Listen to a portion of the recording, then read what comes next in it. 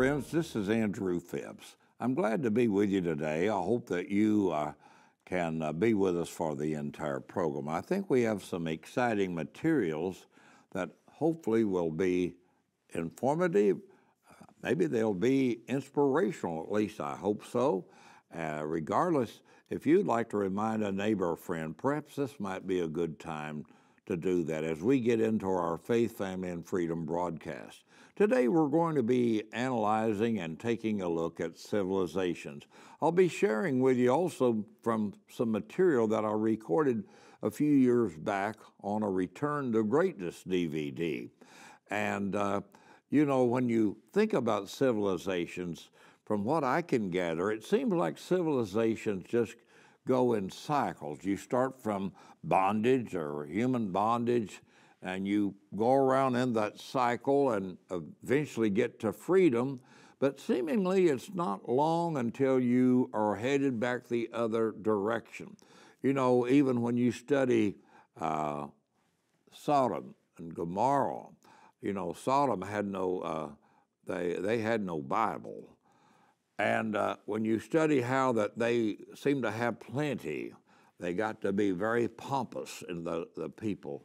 And then perversion took over. And it wasn't long until, of course, they faced the judgment of God.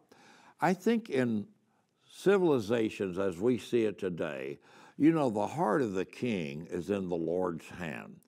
God controls everything. He does not require one contemporary thought. There is no plan B. God sees it all. He allows it according to his divine plan. Having said that, we're just human beings. We're finite. God is infinite. And so truly his work here on earth must be our own. I think at least we can help one another in these days of discouragement, these days of depravity, these days of depression. Perhaps we can see the decadence all around us, but I hope today that the material will alert us to the fact that in our own way of thinking, the culture reflects the arts, the literature, the music of a people, and seems like that we have gone to the gutter today in what we attempt to glorify or push.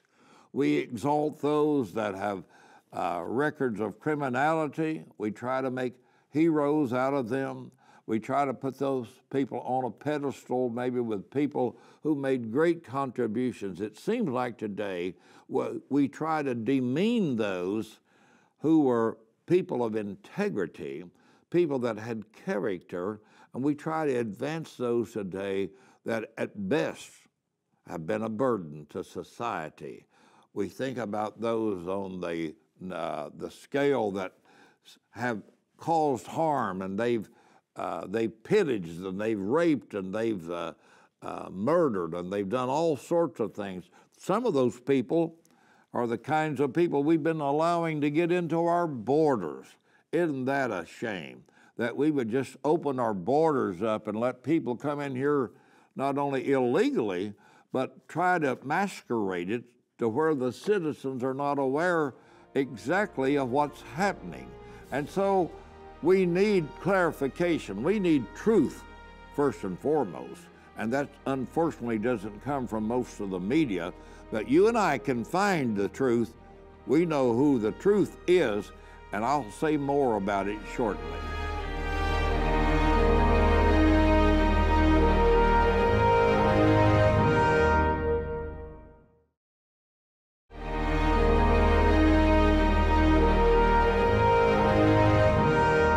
This program is certainly one that I hope that you appreciate.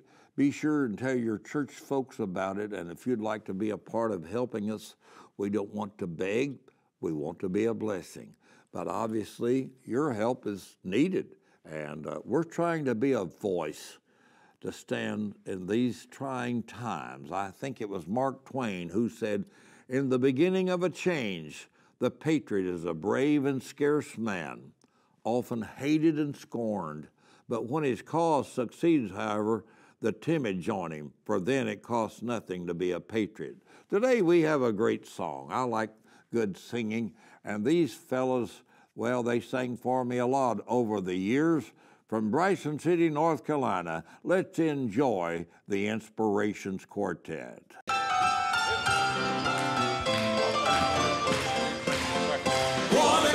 Some wonderful morning just to hear Gabriel's trumpet sound. When I wake up to sleep no more, rising to meet our blessed Redeemer, with a glad shout I'll leave the ground.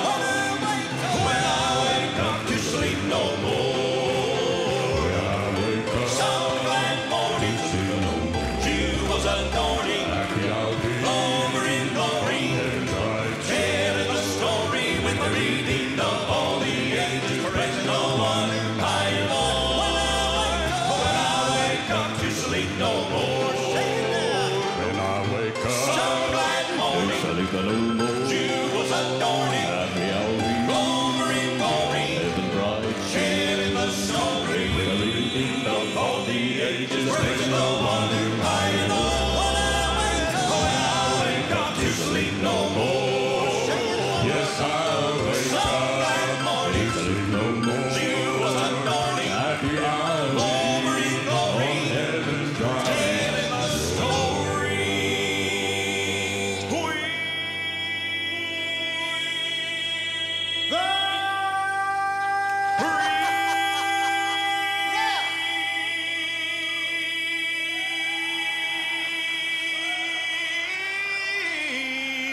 Deemed of all the ages, praise the one who high and low.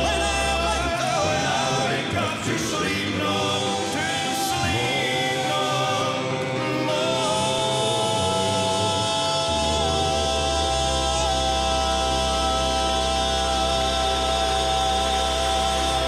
Have you joined the Inspirations Quartet tonight at the National Quartet Convention? If history teaches us anything, it is they who ignore the mistakes of the past are doomed to repeat them. Great nations and empires once renowned for their glory years are buried under the ignominious ash heap of civilizations decayed and destroyed, no longer remembered, but for the fact they no longer exist. The question then arises, why?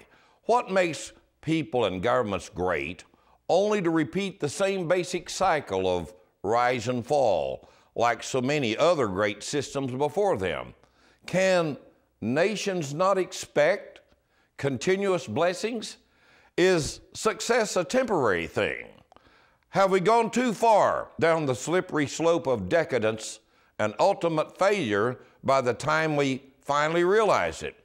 In short, will America be like other great nations, take our place in the sun, and then wither and die? If there are things and habits that make for pleasant times, it must in fact be assumed that conditions that bring blessings also allows for those conditions that bring ruin. America prospered in her glory days. There were problems and failures and errors, but we believe God had blessed our land, and to Him we gave reverence. From the earliest times, the historical record is irrefutable that all of our institutions presupposed a divine creator, and that He was central to all of our habits and dispositions. There simply was no argument to this axiom. We took the Bible to be our rule and guide of faith. We built our homes, started schools, and raised our children upon its precepts for the better part of our history. To say we were not a Christian nation would have been unthinkable. Even the Supreme Court agreed. When we made mistakes, we corrected them. Our political parties were not divided as to the need for morality and the usefulness of the Ten Commandments being the common thread of good government, because we believed that the least government is the best government, and that true self-government is when folks take responsibility for their own actions. Character was treasured. It was never divided into public and private spheres. Presidents took the oath of office by inserting, "So help me God." Our coins, our currency, our courts, our paid chaplains for the military and Congress, and our cathedrals made it clear for all to see that we had come to America not to find gold, but to worship God.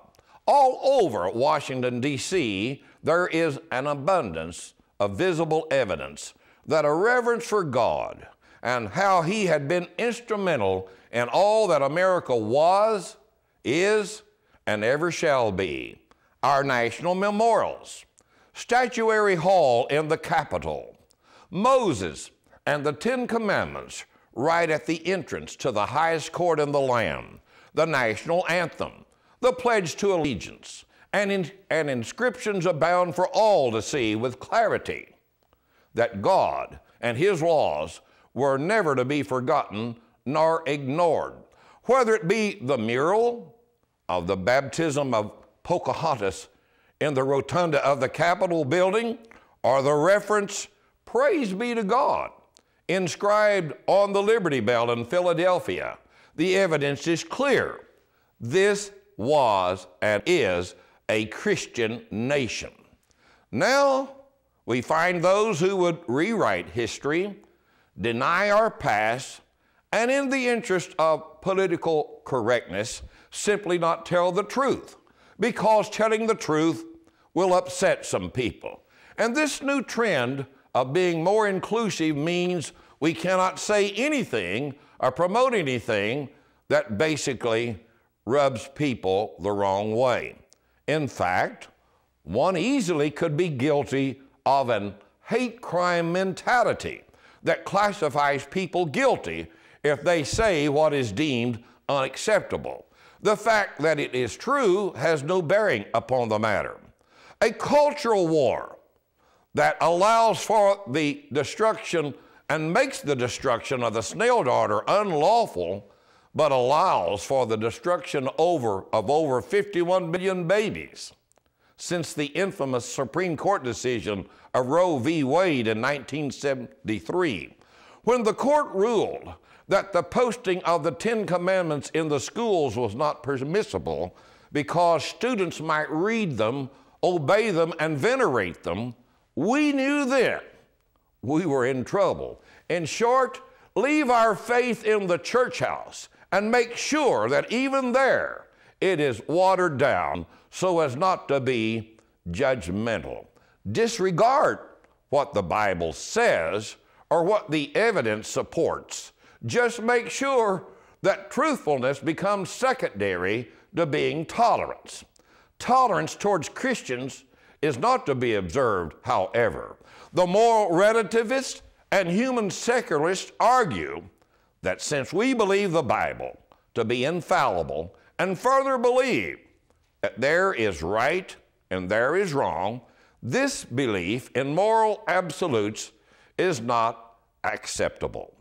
A case in point is what happened when just a few years ago, Pastor Joe Wright was invited to give the invocation before the Kansas State Senate. What he included in his prayer caused many legislators to walk out and denounce the man of God and say publicly that his kind of prayer was not politically correct and therefore unacceptable. This even caught the attention of the late Paul Harvey. Pastor Joe Wright included these statements: "Our Heavenly Father, we come before you today to implore your blessings and ask for your forgiveness. We know that your word says, 'Woe to those that call evil good,' and that is exactly what we've done. We have exploited the poor and called it the lottery. We have rewarded laziness and called it welfare. We have killed our unborn and called it choice. We have polluted the air with profanity and called it freedom of expression.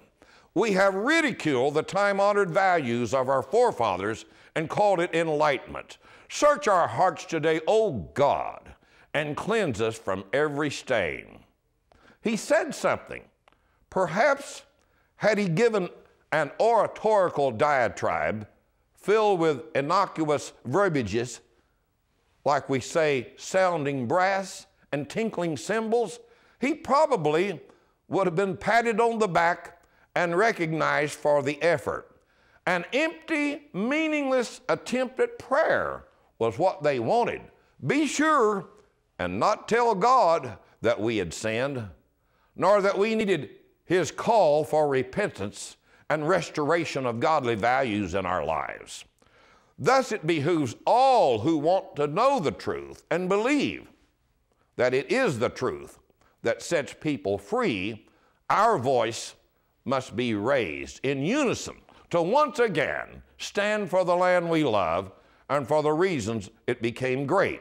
The need is as great as we have ever faced in our history as a free republic to instruct, educate, and inspire all who will hear as to the enemies we face, the errors we encounter, and the enlightenment we so desperately need.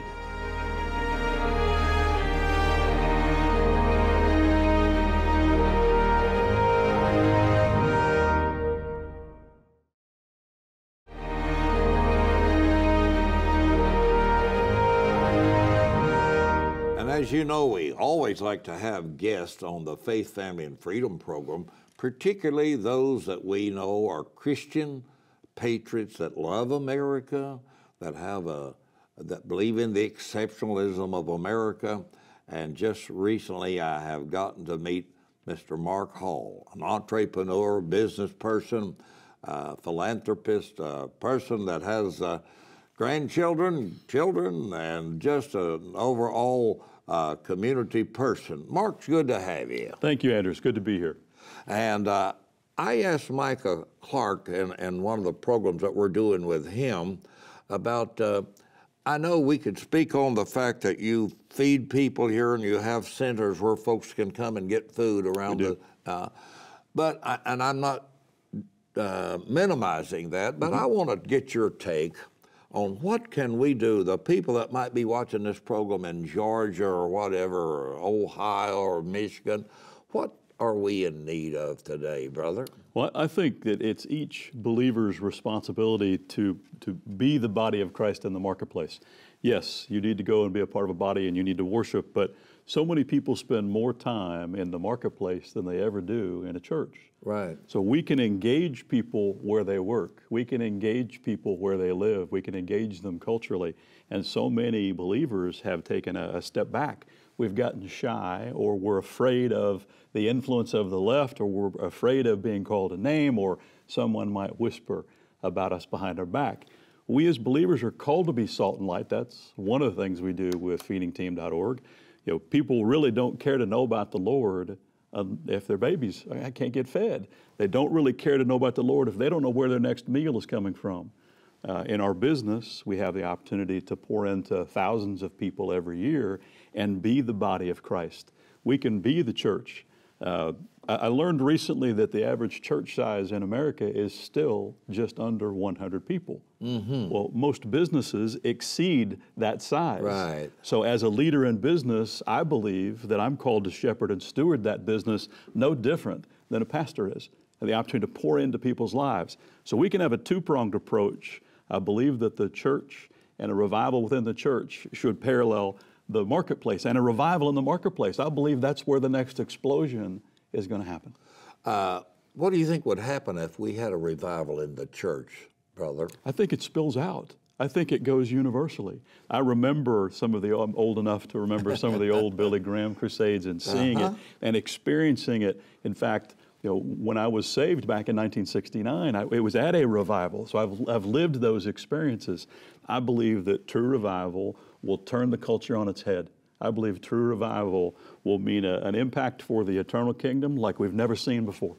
Do we need, popularity shouldn't bother us, should it? No.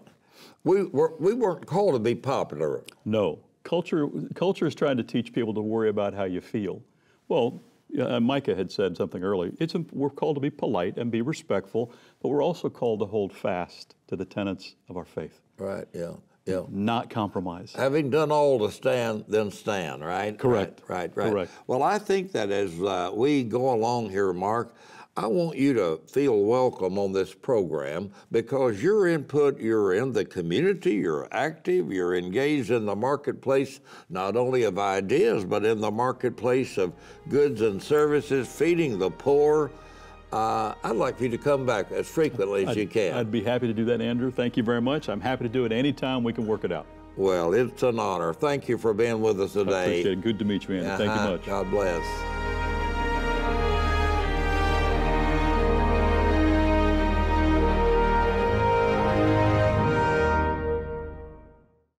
Hello, friends. This is Andrew Phipps, and I believe that we need all of the materials that we can gather to help us as we combat the attack upon our faith, our family, and our freedoms. We need to be educated, and I have a handbook that has been given to state legislatures. It's been given to members of Congress.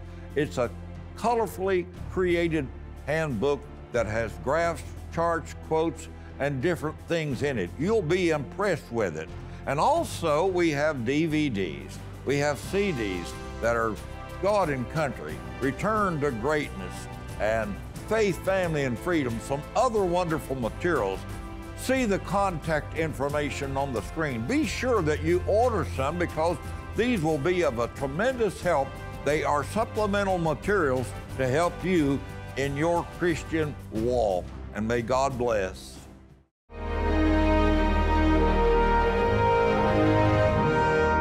And friends, you and I today have such a wonderful opportunity. We live in a great land. Even with all of our problems, we still have a good opportunity to make a difference. We as Christians can let our light shine before others so that they may see our good works and turn and glorify the Father which art in heaven. I hope today that you are a Christian. I hope today that you have a love for Christ. That's the most supreme priority, to know Him and a pardon of sin, to know that sins are forgiven, to know that you've changed, that you took your place as a sinner and have believed on the Lord Jesus Christ. That's wonderful. And I hope that in our challenge today, that as we've talked about civilizations, you know, so many of us have grandchildren. Shirley and I are privileged to have great-grandchildren. We love them dearly, and I know that you do, and that's just natural, that we love our family. And I just want to do what we can do. I think we have the best chance to reach more people, and I feel like that God's going to allow that to reach more people than we could have ever thought about reaching. You know, if we could just reach 1%, if we could reach 1%, one person out of every 100 that we have the potential to reach in these various television markets, we're talking about thousands, maybe hundreds of thousands of people that would be able to hear us. So we're grateful to the Lord for the opportunity. We want to just raise a clarion call and stand for the faith of our fathers. We believe that God really shed His grace upon America, that we grew out of these 13 fledgling colonies, came to this new world and set things in order, and God has blessed us. Did we make mistakes? Surely. And we've tried, I think, to the best of our ability in many cases, perhaps not all, to change and make some good changes. But by the same token, there have been changes that have pushed us farther to the gutter, that have pushed us farther down the slippery slope to moral decadence. And I really believe that that righteousness exalteth a nation, but sin is a reproach to any people. Except the Lord keep the city, they that keep it waketh in vain. And I believe today that we're not to remove the ancient landmark which thy fathers have set. We have so many biblical imperatives, mandates, or commandments that tell us to live righteously, godly, in this present world, looking for that glorious appearing of our great God and Savior who gave himself for us. It's a wonderful contribution, a wonderful consolation to me to think about the hope that we have today. I hope that this information perhaps that we have shared with you, particularly from the Return to Greatness DVD. We have products. You can go to our website, Andrew Phipps, our Faith, Family, and Freedom. Check it out, and we'll be glad to hear from you. Again, pray for us, and we hope that we can continue to be a part of your day. We're going to look forward to being with you again at the next time. But until then, this is your friend, Andrew Phipps, saying, have a wonderful day. Phipps, Faith, Family, and Freedom, presented by Clemens Home Solutions and Heritage Funeral Care.